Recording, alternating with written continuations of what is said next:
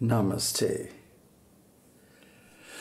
So let's take a look at the final 2 chapters of the Sṛṣṭikhaṇḍa of Rudra Samhita of Śiva Purāṇa. This completes the story of Guṇanidhi, and it also completes the whole chapter, the whole section. So what happens to Guṇanidhi after he gets a lot of mercy and gets rescued from his sinful existence as the son of a Brahmana? He becomes a king, and then he performs a lot of pious activities. And after that, he becomes the ruler of one of the directions, the guardian of one of the quarters. So, and in chapter 19, he is called Śrīda. Śrīda means beautiful gift.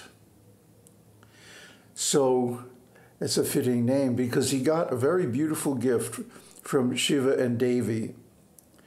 He got to be rescued from almost certainly going to hell and becoming a pious king. And it says a little bit later on that after becoming the guardian of the quarter, he spent 200,000 years in penance, which he can do because now he's like a demigod. And he realized his identity with Śiva.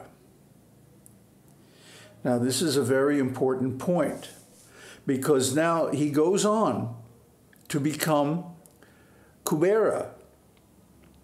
Kubera is the treasurer of the demigods and the treasurer of Śiva also. So how does this sinful rascal become transformed into the treasurer of the demigods? Well, along the way, he realized his identity with Śiva. This is the real point. And it's just in one short sentence, but it actually makes the whole story make sense.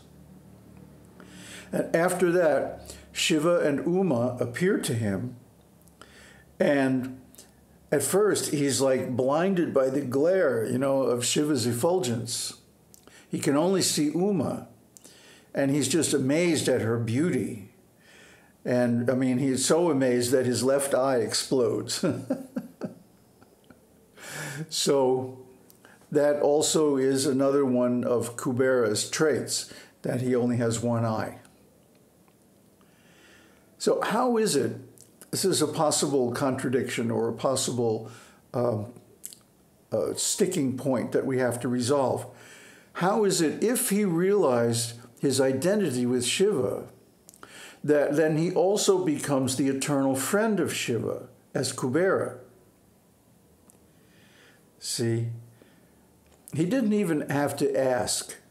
Śiva knew what was in his mind and automatically benedicted him with this wonderful position just nearby Kailash in Alakā.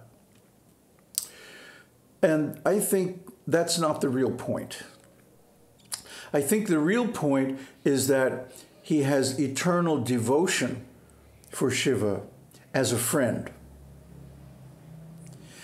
And now, why does he also identify with Śiva? Well, see, that is the point that I've been trying to make in many different series here, that moksha comes before mukti. Moksha means the realization that I am Brahman, I am Śiva, aham brahmasmi, shivoham. See, the nature of one's self is spiritual, pure consciousness, pure awareness. And so this has to be realized before one can have an eternal relationship with anybody, especially Śiva. Because, I mean, look at it this way, if you were Śiva, you wouldn't want to have a relationship with anybody unless they were on the same platform. So Śiva requires many helpers and assistants. and demigods and so on to administer all the different departments of the universe. And they have to be in constant association with him. So he wants them to be of a similar quality to himself. He doesn't want to have close associates, you know, that don't match his own elevated nature. You know, it's just like, for example, if you want to have a close friend or a marriage partner or a life partner, you want someone who is similar to yourself, isn't it? You don't want somebody who comes from a very different family or socioeconomic background. It's just common sense that this kind of person will be a much more stable partner, a much more understanding partner, if they come from the same background, if they have a similar nature. So similarly, when Śiva is recruiting people to help him manage the universe as Rudra, he wants people who have realized the self, just like he has. Well, he is the self. We all are. So he doesn't want people around him that are still struggling with the fear of birth and death, with karma. He wants people who are free. So he takes the people who have moksha, and then he gives them one of the 5 kinds of mukti. And of course, the 5 kinds of mukti are living on the same planet as the Lord, having similar features as the Lord, being a close associate of the Lord, having similar powers as the Lord, and merging into the Lord's identity. So we see that actually Kubera, or Śrīda, or Guṇanidhi, or whatever you're going to call him, developed all these qualities by the grace of Śiva and Uma. So he was therefore fit to be an eternal close associate and friend of Śiva. These stories, you see, are more than just stories.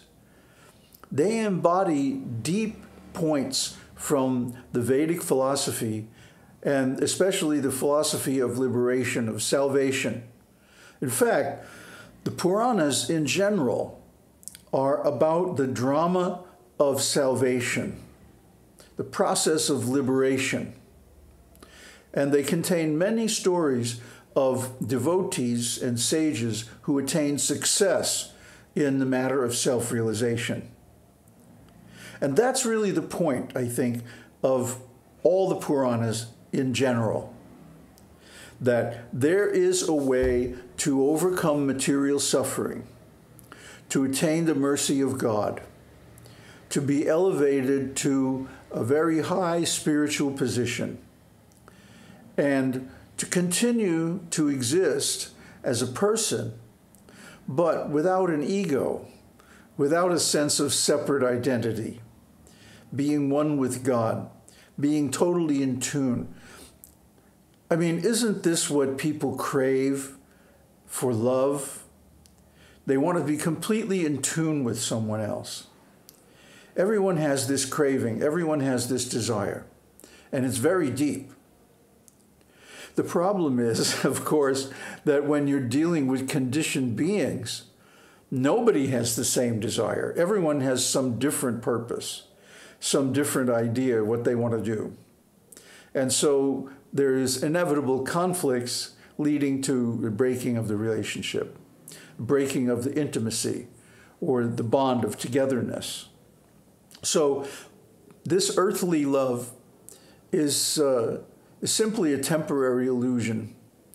It doesn't really solve the problem. It doesn't really satisfy the desire that we have for closeness and relationship. The kind of relationship that we have with Śiva is called achintya bheda bheda. It means inconceivable oneness and difference simultaneously. So at the same time that we are one with Śiva, we also have a separate sense of self and separate activities and so on. And somehow or other, there's no conflict between the two. I think this would be a nice topic for a video in itself. We could look up some scriptural references and try to understand how this is possible. But basically, Śiva wants to be surrounded with people who are self-realized. It's very understandable. I do too. I don't want to be surrounded by idiots. But in this world, idiots is like 99.9999%. So the problem is then finding the people who understand these things, even if they haven't realized them, if they at least understand properly. But this is also very rare. So what to do? Well, this is why we have sadhana, and we have mantras that bring us into tune and into touch with Śiva and other forms of Godhead. And these give great relief to the miseries of separate existence, where we feel alienated from others. We feel like we have no real companionship because everybody is on a different trip, you know. So when we get this liberation, when we realize who we really are, what we really are, at that point we become eligible for salvation, one of the 5 kinds of mukti. So then the Lord gives us a form of relationship with Him that is exactly suitable to our nature.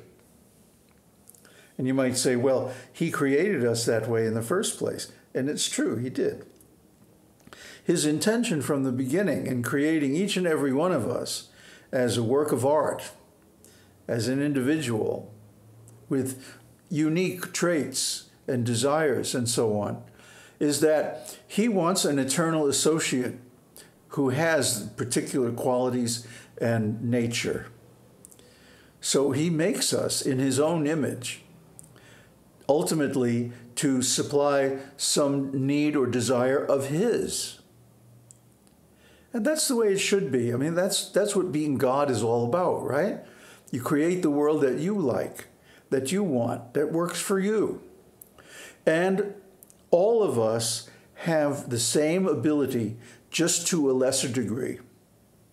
We're made of the same stuff. In fact, we are Brahman, we are Śiva. But we have to realize it before we become capable of really putting that into action or realizing it in practice.